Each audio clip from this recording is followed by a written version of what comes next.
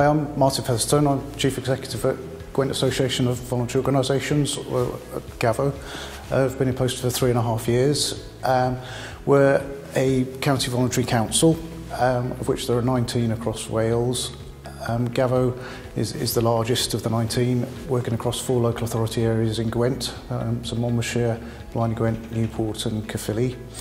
As an organisation, we employ 130 staff working across various projects. Our key aim is to support, improve the lives and opportunities of the communities we work with. That's essentially our mission.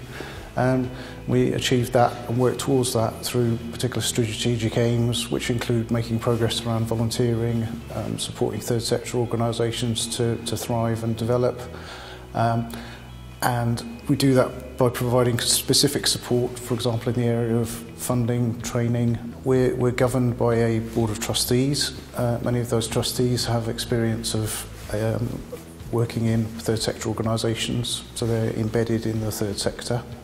Over 6 years ago, when the Community Voice programme was initially developed and designed by the Big Lottery, GAVO worked with voluntary and community groups through consultation to bring them together to work out a portfolio of projects that would deliver on the outcomes of the programme.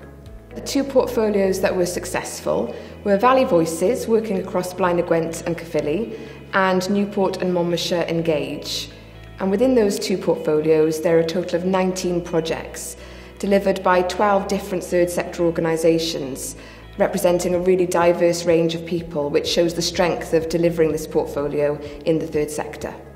The key themes of the 2 portfolios focus on health and well-being and reducing inequalities. The portfolio began in July 2013 with staggered start dates for a number of projects, and all projects will be completed by March 2018. The Big Lottery invested £2.8 million in citizen engagement through these portfolios, and to date the projects have worked with 3,500 beneficiaries across all areas. The projects have worked with a range of statutory partners, from the Health Board to Police, South Wales Fire and Rescue, and covered a number of policy consultations and issues such as accessibility, transport, housing, health, and most recently have been supporting the Public Services Board with its assessment of well-being. The key outcomes of the Community Voice portfolios are all about engagement and participation, ensuring that service users have a real voice in making changes to the way that services are designed and delivered.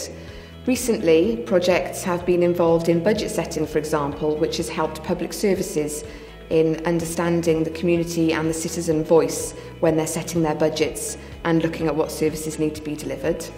With the backdrop of the Wellbeing of Future Generations Act and the statutory duty of public bodies to involve people and citizens in planning services, and also to assess the well-being of an area and develop a well-being plan, it's more important than ever that we look at how we engage with citizens and make sure that their voices are heard and are listened to and acted upon in terms of planning for future generations.